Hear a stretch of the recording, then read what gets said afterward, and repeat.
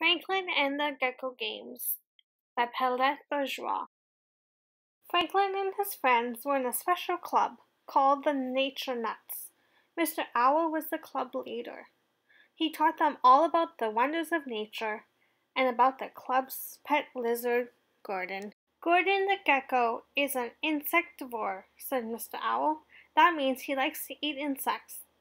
Does that make me a cookievore? Asked Bear.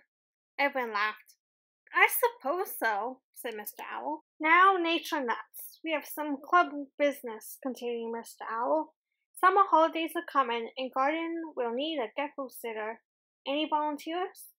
Franklin loved pets. He thought about his fish Goldie and smiled. He thought it would be fun to gecko sit. Franklin raised his hand to volunteer. So did Beaver. Let's take a vote, suggested Mr. Owl. Rabbit, Snail, and Goose voted for Beaver.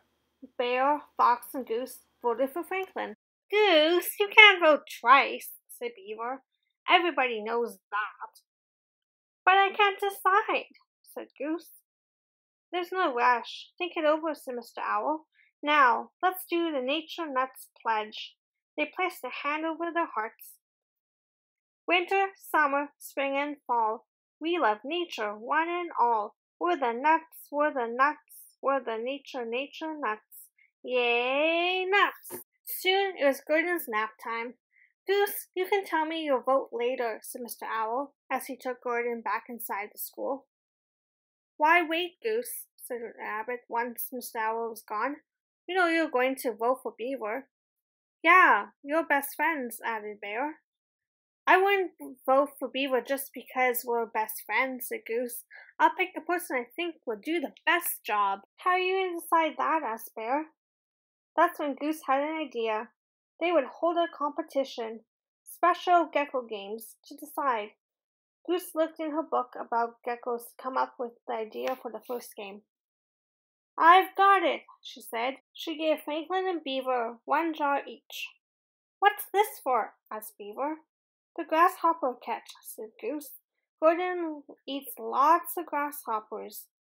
We'll have a race to see who can catch the most. A race? I'm not ready to race, said Beaver, but it was too late.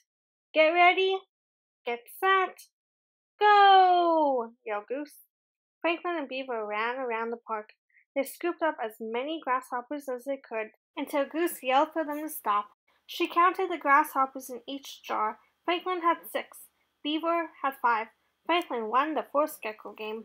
Next, Goose decided to hold a gecko quiz. Do geckos like the tanks hot or cold? Beaver honked her bicycle horn. Hot! Geckos like the tanks hot, said Beaver. Right, said Goose. 1 point for Beaver. Now, do geckos like to play at night or during the day? Beaver honked her bicycle horn again. Day, she shouted. Wrong, said Franklin. It depends on the kind of gecko, right, Goose? Right, said Goose. 1 point for Franklin.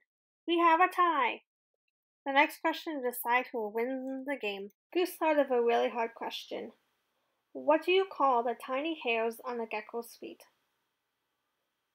Beaver honked her horn. Seta, she said. Correct, said Goose. You won the gecko quiz. Franklin and Beaver had won 1 game each. Goose needed to come up with 1 more game to break the tie. Goose decided on a game of gecko hide and seek. Snail dressed up like a gecko and hid. Whoever found Snail would win the gecko games. Beaver and Franklin started searching. They searched and searched, but they could not find Snail. We've looked everywhere, said Beaver, as she flipped down a nearby tire swing. Whoa, yelled Snail. Beaver jumped off the tire swing. She had almost squished Snail. Franklin ran over and picked up Snail. I won! Maybe it is better if you take care of Gordon, said Beaver. I'd never forgive myself if I hurt him the way I almost hurt Snail. Franklin watched as Beaver started to walk away. He didn't feel like a winner at all. Just then, Mr. Owl came outside with the gecko. Goose, have you decided who gets to look after Gordon? Yes, the winner is Wait, said Franklin. Franklin thought about Goldie and how lucky he was to already have a pet. I think Beaver should take Gordon. Really? said Beaver. Beaver would do a great job, exclaimed Franklin. She's not just smart, she's pet smart. Thanks, Franklin, said Beaver. I'll be the best gecko sitter ever.